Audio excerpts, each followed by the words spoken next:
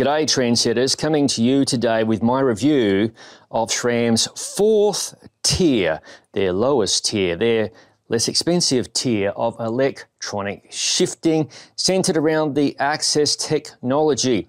I was fortunate to attend SRAM's media camp for this group set, but before I rolled into camp, so to speak, I was under the impression this was going to be a launch for a mechanical version of this group set, which there is available. You can check out details of that group set linked in the description below. So to my surprise, SRAM has done it again, blown my mind in other words. Those boffins, aka really smart people, have dropped the price of this group set to a level where most people will find it much more affordable. In fact, this group set is finding itself on many bikes at the OEM level, ranging in prices at about US $2,500 to US $3,500. The group set by itself on this bicycle is known as Apex AXS Explorer. The complete group set, including the chain, the battery, the charger, rotors, etc., is going to set you back US $1,195. Obviously, some people are still going to be offended by that price and squawk online about it, but as I mentioned earlier, there is a mechanical version of the group set available. Two important things to mention before I kick off. This group set is one by only, no front derailleur, and it's centered around a 10-44 or 11-44 cassette. I'll cover those details shortly. There's also an AXS Eagle variant of the group set. It's almost the same, a different chain, a different derailleur, and a different cassette. A cassette designed for climbing some really steep as shit climbs, gnarly terrain, whatever floats your boat. That group set by itself is priced at US $1,292, and once again, it's one by only. With those facts out of the way, and before I get into the deep nitty-gritty of the review, it's time to cover how SRAM eTap access works, because not everybody who's watching this video is going to be familiar with that technology. The system is super simple. The left paddle button shifts the rear derailleur up the cassette to an easier gear, and the right shifter button shifts down the cassette to a harder gear. The derailleur shifts as fast as you can push buttons, although there is a multi-shift function if you're so inclined, which you can program inside the AXS app. If you possessed an AXS-compatible wireless dropper seat post, you can utilize the double press functionality of the shifters to drop, raise the seat post, etc. Really nice stuff. The shifters are extremely comfortable and reduced in size, and in my opinion, play a lot nicer with a bigger range of humanoid hand sizes. The Apex AXS shifters feature reach adjustment utilizing a 2.5mm hex wrench. It's easy to move the brake lever further or closer. Another huge advantage with this and any eTap system, as you've only got one shift button per lever, there's no chance of accidental shifts, even if you're wearing winter gloves. The rear derailleur is the heart of the system and can shift a maximum cog of 44 teeth in size. SRAM have offered up some interesting cassette ratios. You get 10-44, 10-36, nice for flatter terrains, and both of those rely on the SRAM XDR cassette body standard. On this bike is a SRAM 11-44 cassette, which is 100% compatible with Shimano HG cassette bodies. I will say I much prefer this cassette, as their 10-tooth cog is a little bit excessive in my opinion, and not something I use too often. Chapeau to SRAM for this compatibility. These 12-speed cassettes are nickel-plated chrome, so I expect very good life over the long term. They're designed to play with SRAM's flat-top chains. This is the Apex 1 wide crankset with aluminium arms, available in 160, 165, 170, 172.5 and 175 millimeters. It utilizes the SRAM dub bottom bracket interface, and chainrings are direct mount. Available sizes are 40T and 42T, but I understand there is a 38T option as well.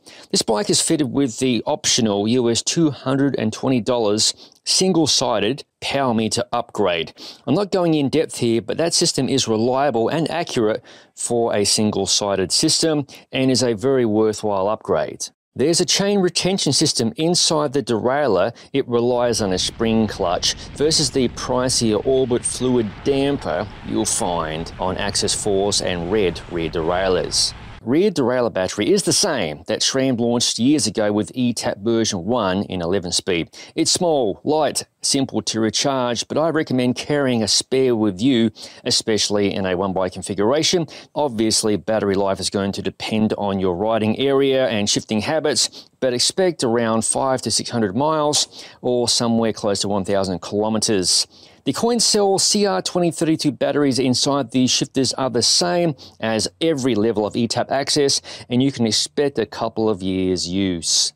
In all of my years of riding eTap, I've lost shifting in the brake lever one time. Thankfully, I was near a Dollar General, a US convenience store of sorts, and picked up a replacement during the ride, but if you've got a heart rate strap, you can always pilfer one from there in a jam. Like its more expensive siblings, Apex eTap's rear derailleur enters sleep mode after 30 seconds of activity. However, that doesn't mean it quits working if you're freewheeling merrily down a mountain. Very subtle movements of the drivetrain keep it awake. Essentially, the system is in a perpetual state of readiness. Apex eTap Access also leverages additional shift button functionality. In the case of these wireless blips, you can program these to shift the rear derailleur or activate a dropper seat post and so on. Onto brakes, SRAM relies on DOT fluid just like most automobiles. DOT fluid handles the ingress over time of water entering the system better versus mineral oil and generally has a higher boiling point. Perhaps that is why SRAM has stuck with DOT. Brake lever fill is fantastic from the hoods or the drops, especially with the revised hood shape, and there's plenty of power and modulation. Moving ahead, I've always liked the feel of SRAM's drop bar brake systems. They're akin to a well-dialed rim brake system, meaning no hyperspace feeling waiting for the pad to contact the rotor. SRAM Apex Explorer connects to the AXS Phone App just like every other AXS component, where you can store multiple bike profiles, customize shifting, check battery status, update firmware, and so on.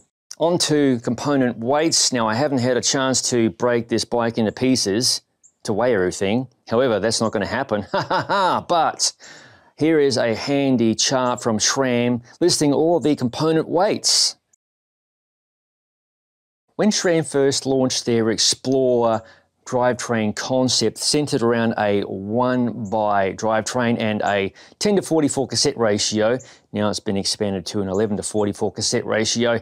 I thought they were a little bit crazy. However, that drivetrain concept has stood the test of time. You get a great spread of gears and it's only gotten better with this 11:44 cassette. Additionally, every eTap system I've ever ridden, including this Apex AXS version, has proven bomb-proof reliable in even the dodgiest of gnarly conditions. Which moves me to the next point. The value this Groupset represents is absolutely stellar. In fact, I'm questioning SRAM's sanity. When you compare this to the higher Zoot offerings such as Red, Force, Rival and so on, it's quite difficult to justify purchasing, say, a Red Groupset to go slap onto your gravel bike. But food for thought. Regardless, you get the same excellent functionality and proven reliability with this lower tier, bottom tier Groupset Apex Explore Access. The obvious point, this Groupset is heavier than those higher Zoot offerings, but come on, when you think about it, a gravel bike laden down with bloody packs, sandwiches, top tube bags, whatever else madness you have bolted onto the bike, the weight is a little bit less significant. Of course, if you desire to get spicy, you can always mix and match these eTap AXS components. So, for example, you could run, say, an Apex rear derailleur with a pair of Rival shifters, just as long as you keep compatibility in mind with the appropriate chain and cassette combinations. This drivetrain is not only perfect for those cyclists who love riding 1x on gravel roads, it's also brilliant for those completely new to cycling. The shifting is so simple. No front derailleurs to worry about and further complicate things if you're not used to the whole concept of shifting, gears, cadence and that sort of thing. This drivetrain could also be a real winner in cyclocross with its 11:44 ratio in this example, or if you have a flatter terrain nearby, you can always run that lovely 10:36 cassette to tighten the spacing in your gears a little. One-by drivetrains are certainly not for everybody, but thankfully SRAM has you covered there as well. In fact, I've got reviews of SRAM rival eTap Access in 2x and Force eTap Access also in 2x, and those are linked in the description below. The Retrogrouche friction shifting crowd is likely going to be super pissed off by more electronic technology filtering into the drivetrain market. In my experience, electronic shifting saves energy. Now, don't buy into the bullshit that friction shifting is a good thing. It's complete and utter garbage, especially when you've been riding modern drivetrains. Sure, those friction systems work with any mechanical derailleur, but come on. The only place they have nowadays, in my opinion, is on a beautiful vintage bicycle. Some of the other advantages of riding electronic, think about riding all day. I mentioned saving energy. All those little gear shifts with a mechanical shifter, they add up. With this system, you got a simple button press. Energy saved, and when it's really cold, you can often lose dexterity in your wrists performing those mechanical shifts depending on your system. Again, simple button press, no wakan faris. However, to keep any potential Retrogrouches happy, I mentioned this earlier, SRAM does produce a mechanical version of Apex. It's pretty tasty. I have ridden it, so SRAM's offering plenty of drivetrains for all to consider. Wrapping up, no matter your thoughts on electronic drivetrains, mechanical or even friction, I'm thankful there is a huge range of drivetrain components providing a flexibility in drivetrain and gearing choices circa 2023. When I first began this madness way back in 2006, myself and my mates, we were hodgepodging group sets together, dremeling out chain rings to get lower gear ratios on non-compatible cranksets and all sorts of other madness. So there you have it, trendsetters, my very detailed review of the fantastic SRAM Apex AXS Explorer, in this case, Groupset. I realise nowadays there's a veritable cornucopia of group sets, drivetrains, etc. available for your gravel bike, so I sincerely hope that my review in some way to helping you make an informed purchase decision. As always, thank you for watching. If you haven't already, please consider subscribing to the Gravel Cyclist YouTube channel for no bullshit group set reviews such as this one, no bullshit gravel bike reviews, other product reviews, ride experience videos, and my favorite, general madness.